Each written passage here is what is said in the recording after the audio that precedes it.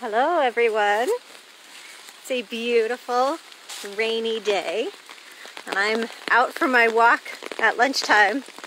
Normally I sit outside under my little tree today, but today I decided to just go for a walk and enjoy the rain and enjoy the fresh air and the fall leaves while we still have the beautiful decoration that's out, the leaves in all its splendor. I love rain. I'm one of those people who always finds it as a very cleansing and purifying time. My witchy magic, weather magic comes into play, I think, where I can feel the elements kind of bonding and coming together. So I just wanted to touch base with you all about the throat chakra and see how you're doing.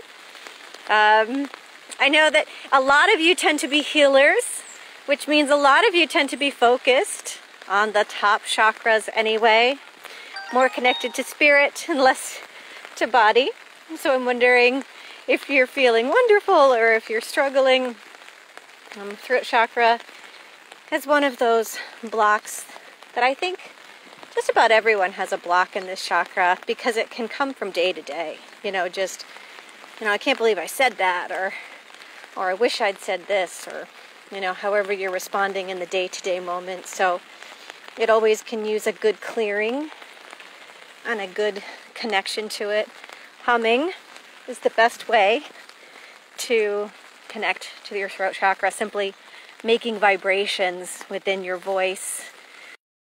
So, singing in the shower is good, but humming in the car. And, the thing about me is I spent a lot of my life trying to be an actress, and so there was always this perfection on singing perfectly and, being the best. I was never that. I always struggled with that. And so I kind of stopped singing in a lot of ways. I kind of cut that out. And I realized as I've been older that it's just about the way it feels, the vibration, the connection. Allowing yourself just to really emit the frequencies, that are within your body.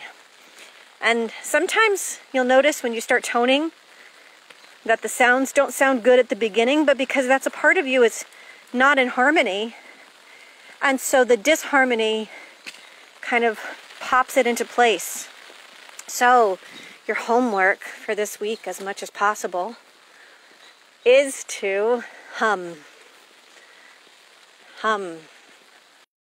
Hum. Just make the sound whenever you can. Hum. It doesn't need a tune, it doesn't need to sound, it doesn't need a note.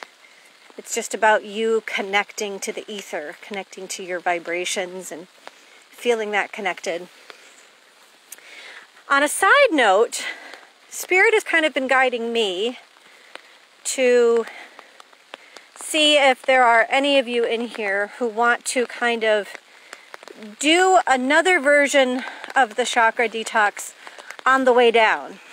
So it would almost be like a new class, except it would start the week of the 22nd, the crown chakra week, where we're fasting, and then we would go down from there.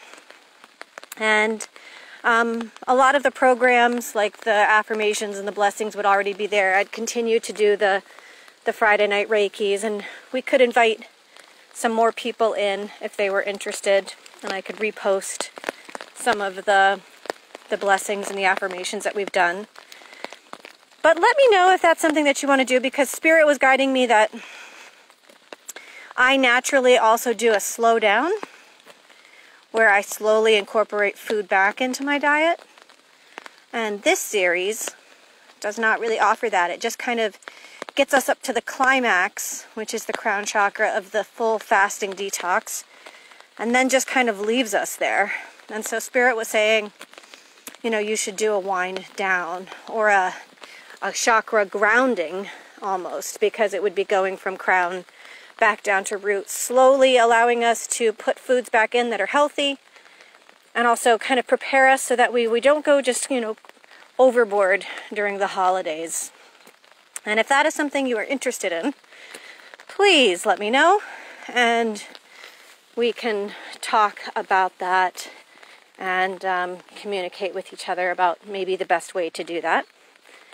And I'm going to let you all go now so I can enjoy my beautiful rainy day.